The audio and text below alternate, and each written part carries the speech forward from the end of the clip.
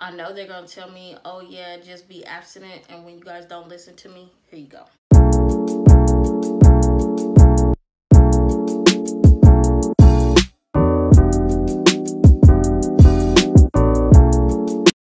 Hey y'all, this your girl Zsavonne Kamdranee. I'm coming back to you guys with another video.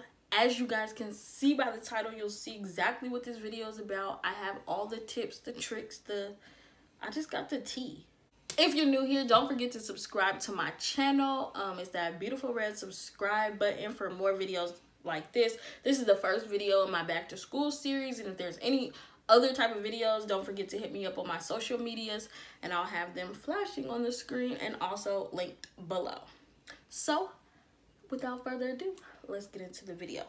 I do have my cards. As you can see by the cards, this is 5 things that you need to know for your sexual health. Yes, I said it. I know they're going to tell me, oh yeah, just be abstinent. And when you guys don't listen to me, here you go. All right. Tip number 1. And this is for people that are either sexually active right now or you're thinking about it. I'm going to tell you first and foremost, yes, be abstinent. If you're not ready, if you are a virgin, don't feel like, oh, I'm going to high school, I got to sleep around, or, oh, I'm going to college, this is new experiences. Now, it is your prerogative to do what you do, but understand, please understand, if you aren't ready, it is completely fine to not be ready.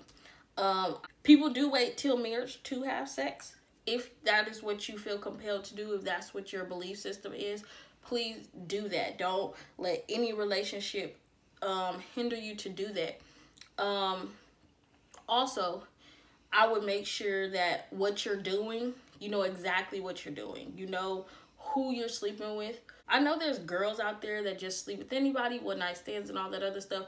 Not that that is something I recommend. I don't condemn people who do that, but that's just not something that I do. I know this is like dummy cliche, but like, make sure you love that person. Make sure you care for that person. And make sure that, furthermore, make sure they love and care for you back.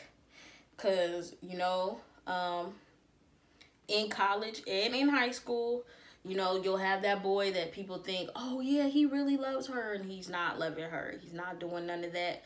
He's just trying to get the cookie and that's it. So, be completely sure who you are sleeping with, and if you're not ready, that is completely fine. Y'all didn't see Love and Hip Hop? Being a virgin is cool. That girl Tokyo, please make sure.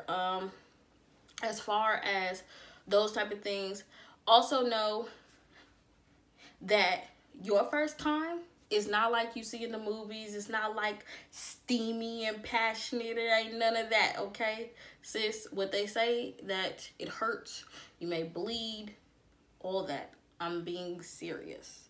This goes back to like who you're with. You could have somebody who you have sex with for the first time, and bada bing, bada boom, they quick pumper. It's your first time.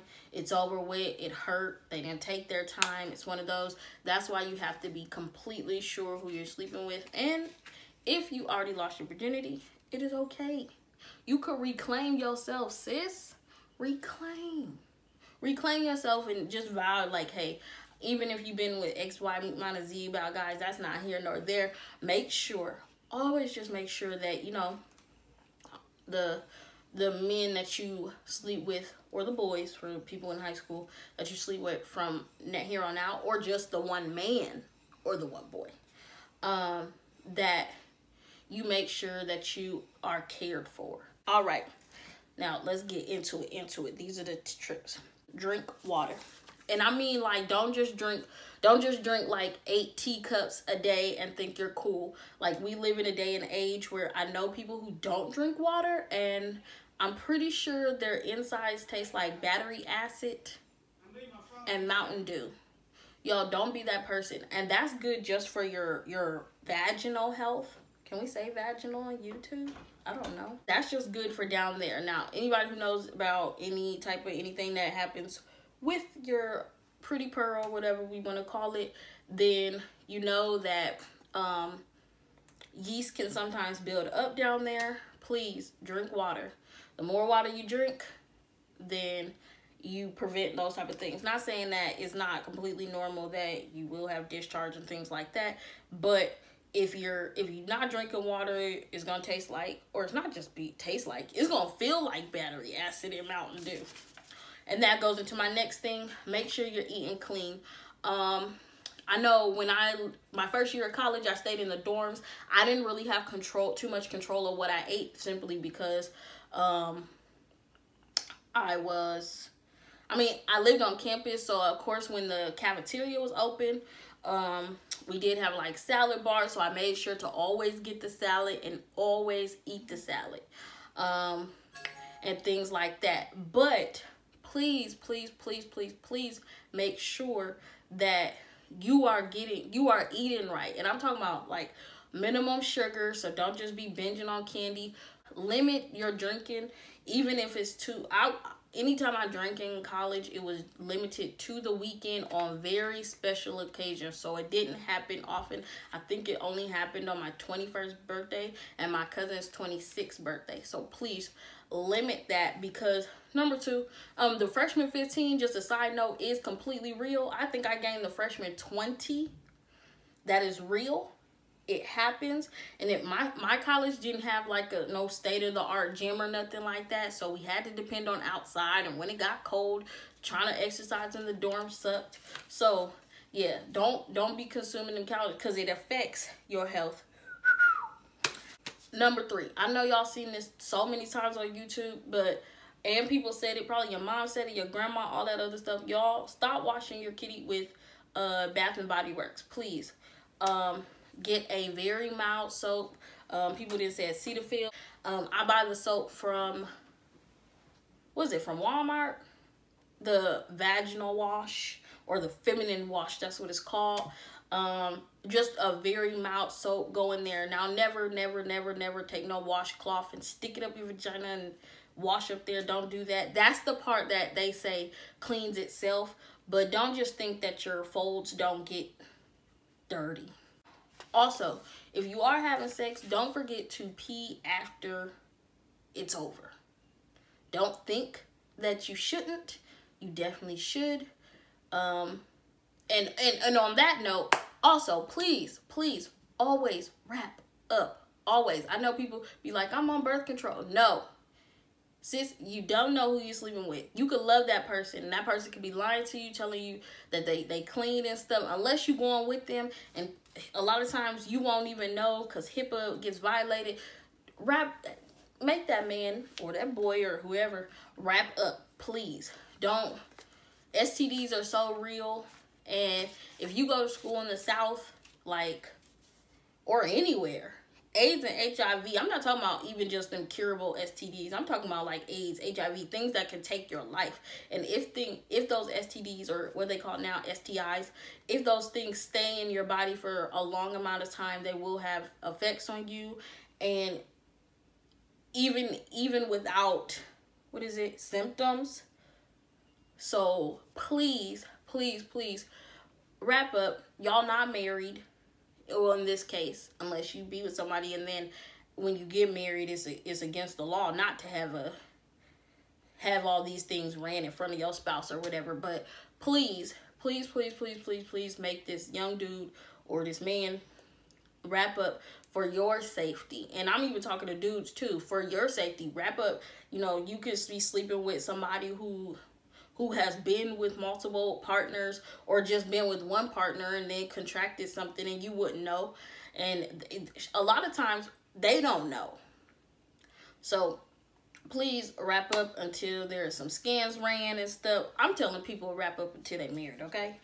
Okay? And then when you married, do what you want to do. But please, don't wrap up, okay? Tip number, I don't know if this is tip number 3 or tip number 4, but always, in that case scenario, always go get tested. Always go get tested. I'm not saying always, but like every 3 months, especially if you are sexually active, and especially sexually active with multiple partners. Now, if you are just dating and it's in your prerogative to sleep with whoever you want to sleep with, and that goes for men and women, but getting tested regularly is something that you should do. Just schedule that appointment. You can go to the clinic, you can go to Planned Parenthood, you can go to your primary care physician. You can even go to on campus and get tested. If you're in college, go on campus and get tested. Getting tested is something just at a certain age when you are active that is part of your normal checkup. You go to your doctor, you get checked for everything, HIV, STDs, and things like, and AIDS and things like that. So make that part of just make it part of your thing. But please, y'all, that's a huge key, major key alert. Please, please, please go get tested for your sanity, so you can know, so your partner can know, so you guys don't have an issue.